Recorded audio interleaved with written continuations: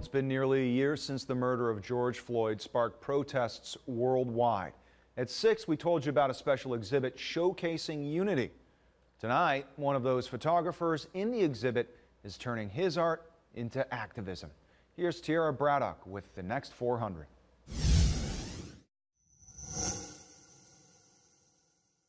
Images of protest, police, and violence have been in our faces for the past year and a half.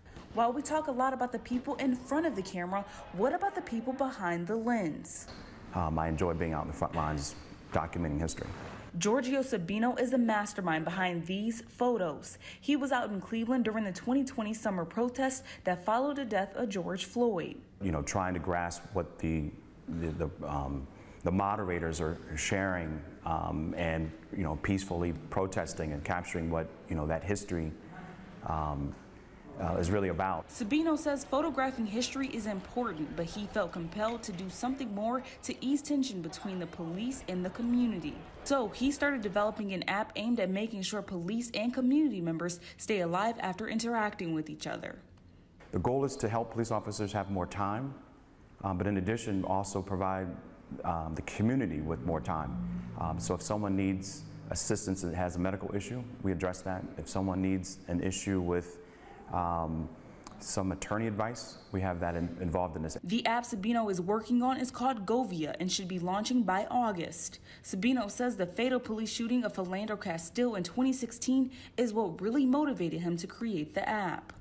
We should not have this in our system where someone's legally allowed to carry a gun and then, you know, is destroyed because of it. So I prayed about this, and this is the answer.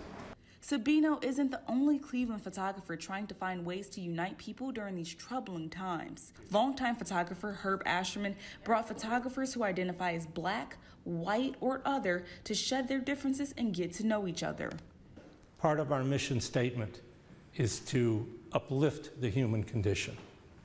And I don't think there's any better way of doing that than people to people, minds and hearts. Ascherman and fellow photographer Randy O. Norfus got 55 photographers of all races to participate in the I Identify As exhibit, which is part of the 2021 Cleveland Photo Fest. We have to be proud of the effort that we've made, that despite all of the social mishap that's happening in this country, we could communicate with people who saw the benefits of our idea. Sabino was actually a part of this photo project. He says he joined because getting to know those who are different from you is one way to create unity in America.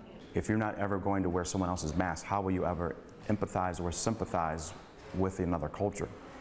So when I think about how do we pull people together, that's one way how we do it. For the next 400, Tiara Braddock, 19 News. And 19 News' ongoing effort to combat racism and elevate equity in our community is the next 400. If you have a story you'd like us to cover or a topic, well, just send us an email to the next 400 at WOIO.com.